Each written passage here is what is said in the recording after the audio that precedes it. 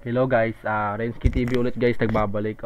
Tuturo ko sa inyo ngayon kung paano gamitin ang HTML sa CSS. Paano tayo makakagawa ng login form guys, ng login form. So, kung bago ka pa na sa aking YouTube channel, huwag mong kakalimutan mag-subscribe and click the button bells para lagi kayong updated sa aking video. So, guys, uumpisahan na natin. Ang gagawin muna natin is pupunta muna tayo sa versus code guys. So, ayun yung YouTube ko guys ha. Punta tayo sa versus code. Sa versus code tayo guys. Dito guys. So versus code. Then and guys. Ito guys. So, meron ditong user PC revs HTML Rensky TV .html. Yan guys. Dito guys may nakalagay na Rensky TV HTML. So, ang unang gagawin muna natin is maglalagay muna tayo ng HTML5. Ito guys, HTML5, tapos automatic magkakaroon na siya guys ng default HTML. So, ang next gagawin naman natin guys is yung document, papalitan natin ng title and kahit anong gusto nyo guys. So, yung title natin is tutorial login form. Login form yan guys. So, dito sa body naman guys, sa loob ng body nakalagay is dot, tapos container form, enter. Then guys, in-enter na natin yan guys. So sa loob ng ng container form, meron ditong form, tapos sa loob ng form meron ditong input, tapos type text, then placeholder, enter your username. Then sa may ID nakalagay dito is username. User na lang, user. Then guys, sa user guys na user, tapos maglagay kayo ng require. Then enter. Tapos guys, input type text, palitan natin ng password dyan para mag password siya.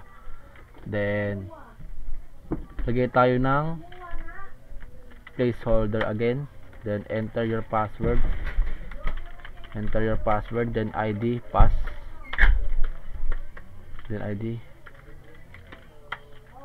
then require, then another. Tapos guys, meron dito guys lagay tayo ng another input again for button or submit. Type text is submit. Then yan guys, control S natin, control S na natin siya guys. Next, pupunta tayo sa Chrome. Ito guys, ayun na siya guys. Meron na siyang enter your username and enter your password, then submit. So pag sinubmit natin yan guys, may nakalagay dito is please fill out this field. So meron dyan guys, another is Rensky, Rensky natin yan, then Rensky again, then yan. Then sa password guys, gusto natin is ano lang siya, max natin siya ng max length, then yan 20 lang o kaya 10. Pag dito natin yan, bilangan natin refresh, then 1 2 3 4 5 6 7 8 9 10. O yan guys, 10 na siya guys. Hanggang dyan na lang siya po. Mostly kasi guys is na password dito is 23. Yan, then dito naman guys, then submit. Then ang gagawin naman natin is gagawa tayo ng CSS file.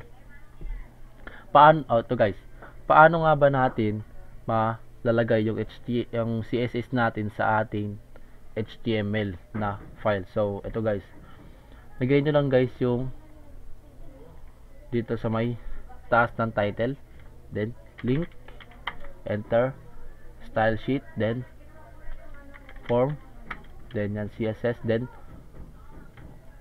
open file tayo, then find the form CSS siya guys. Ayan siya guys, form CSS, then make default then margin 0%, then padding 0% again, then box and border box, then another. Then makikita nyo guys, ito yung kakalabasan niya guys. Guys, nawala yung kanyang nawala yung kanyang padding o kaya yung margin. So, sinero percent natin siya. Then natin yung container form. Then yes. Tapos guys, meron dito display, flex, justify content, center again, then width is 100B. And guys, so wag natin lagyan ng ganito para mas gumanda. And guys, then dito guys, talagay tayo ng margin 20, puno natin 50px o kaya 50px na lang guys, 50px. Then sa input type, then text. And guys, sa input type text, gawa tayo ng outline none para mas siya, diba siya, ayun siya guys, nawala yung niya, yung kulay blue niya guys sa gilid. Ayan guys, nawala yung blue niya sa gilid. So dito guys, so ayan nga guys, nawala yung blue niya sa gilid. Kaya add ulit tayo ng input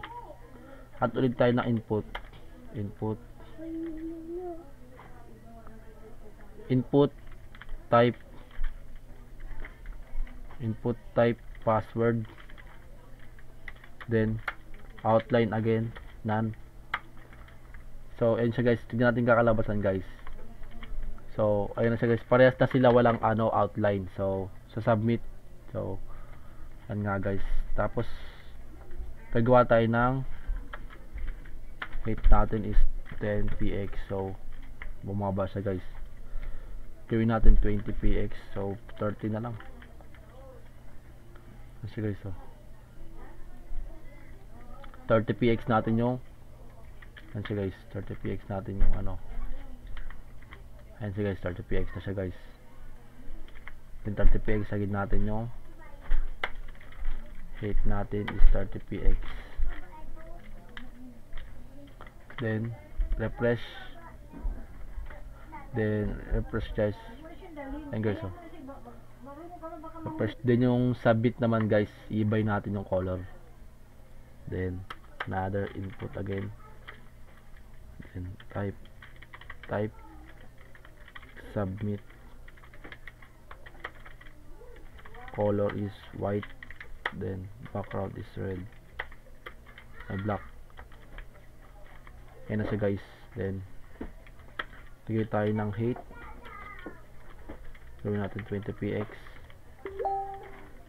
So guys, so ayun nga guys, ganoon lang kadali guys gumawa ng form.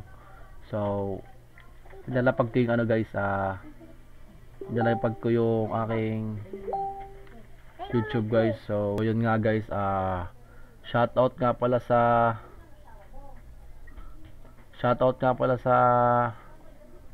ko dyan sa serve community, then sa boss road community, then sa cons programming community. So shoutout sa inyo idol. So ayun nga guys, kung hindi pa kayo subscribe sa aking YouTube channel, huwag nyo kakalimutan mag-subscribe and click the button bell para lagi kayong updated sa aking video. So yun nga guys, salamat.